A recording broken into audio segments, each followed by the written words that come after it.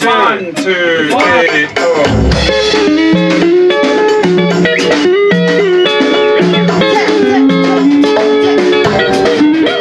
We just crashed Freshlyground's practice in Cape Town. Now, tell me about your practice. Do you practice in Cape Town often? Well, we're based in Cape Town and always have been since we started around 2002, and we practice in Cape Town. What a beautiful setting to practice in. It is. I wish it was my house. I know, me too. So you guys are playing Kirstenbosch this weekend. It's not the first time you've played the Kirstenbosch Gardens. Tell me, what do you look forward to when you hear that you're going to be playing in such a beautiful setting? Yeah, well, it is exactly. It is one of the best venues that we played in the world. I mean, we've played Radio City Music Hall, Central Park, and all sorts of places, Amsterdam. But it's so great to be playing here because it's just, as you say, the most gorgeous setting. Yeah, and we always get our faithful Cape Town local fans always coming there, all 5,000, 6,000 of them. So it's great. It's beautiful. It's crazy, all the people who come out to support you. Now, like you said, you've played all over the world. You've seen so many different audiences. What makes the South African audience a little bit different? I think there's a sense that of ownership. I think that they feel it's really like just playing at home. It feels maybe more familiar than when you're playing in Europe or in the Americas. Well, I want to talk about the fans. You have fans all over the world. Tell me, where are your craziest fans? Our craziest fans, I think Zim. They're pretty crazy. Amsterdam. They're quite crazy.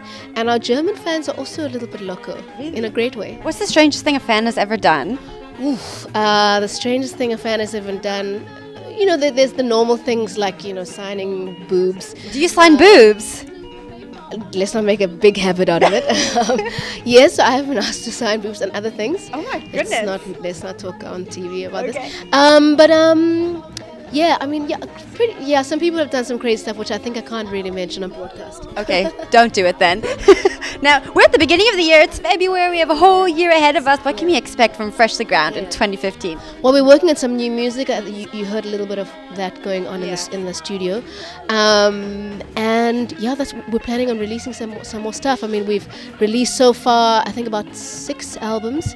And we're looking forward to getting more fans and to getting the music out there even more. 6 and going strong still. Now, I was surprised by how you could get such an amazing sound, how you can make that in such a small practice space. Don't you just want to dance around? I mean, seeing you guys on stage, you really own that stage. Yes. How on earth do you pack that all into such a small space? Well, we actually usually do have a bigger practice room, but we found towards the end of last year and this year, we found that there's something really nice and intimate about playing in a very confined space, and we're finding that it brings out something else in us that maybe we don't get in a really big rehearsal room.